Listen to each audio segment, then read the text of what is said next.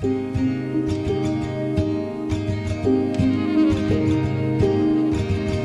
first couple of times that I had a hint that something was going on that wasn't right, I didn't want to believe it.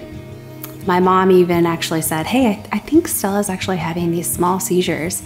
And I got mad at her because I thought, I don't want anything to be wrong with my child. Like, she's fine, she's fine. I must have said that 20 times, she's fine.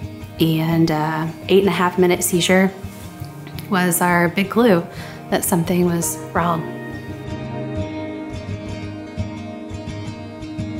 You don't really notice how different it is until you go out to do some things, and then you realize, oh,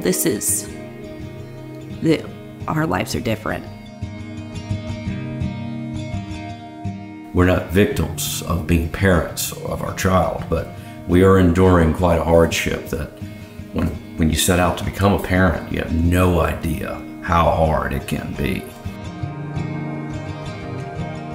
Let me know if I can do anything. Is a good out for us to be like, oh, we're fine. Poke a little harder, and because there's probably something you could do. There's something that people who don't live in this world don't understand. They can't understand it. And that is the absolute perfection of our children. It was really important to me to put that out in the world, to have that energy out in the world. It's kind of a constant, between, you should plan for the future because his future will be different than a typical child and he'll need support, and that's finances, but also balancing that with will he even be here? So, let's do things. Let him live and have experiences now while he can, in case he can't, later on.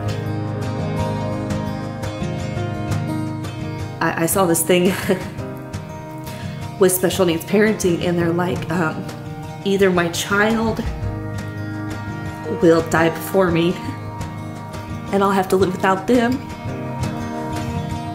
or God forbid, I'll be gone before them. Then what?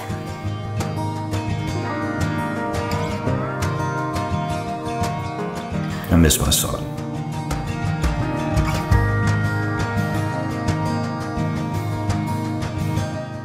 I feel like the mission of whatever that energy is has changed over time, and now it's much more focused on improving daily lives and making measurable change in people's homes and their happiness and their connectedness.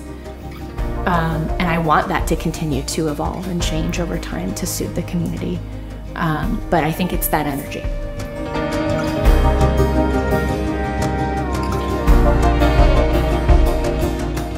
You feel that nobody understands, but in our community and our support group, everyone understands.